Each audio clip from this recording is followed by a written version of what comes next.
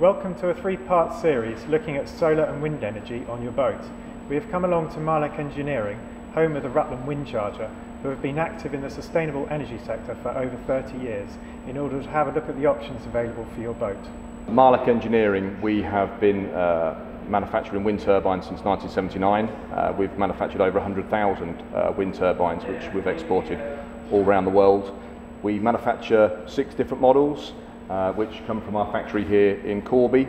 We're a family business, 25 employees, and we are probably one of the oldest renewable energy companies in the UK. Whether it's a 12 volt or a 24 volt battery bank system that you have on board, you can use renewables to charge those batteries.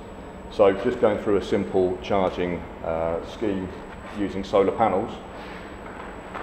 A solar panel will produce power just from sunlight. It doesn't have to be direct sun, but obviously the more direct the sun, the more power it's going to produce.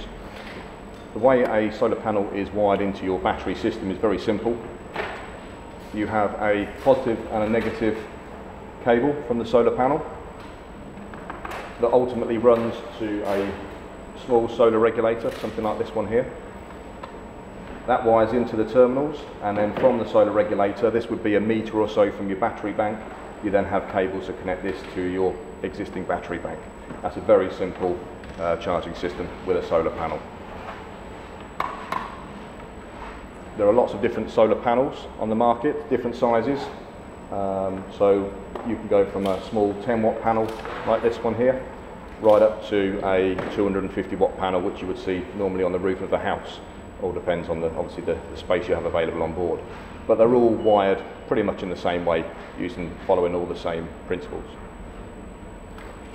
There are a range of different solar regulators on the market, again depending on what type of charging system you're looking to build. So a basic solar regulator, one like this, probably cost you under £20, very simple to wire in. You have some more complicated systems like this, which actually have a digital display on there, which actually tell you how much power you're producing, how much is going into the battery. There are also controllers which are MPPT, which actually produce more power from your solar panels, actually produces a more efficient charging system if you have a larger solar array. Watch videos 2 and 3 to learn more specifics about how to wire up your wind turbine or your solar panel.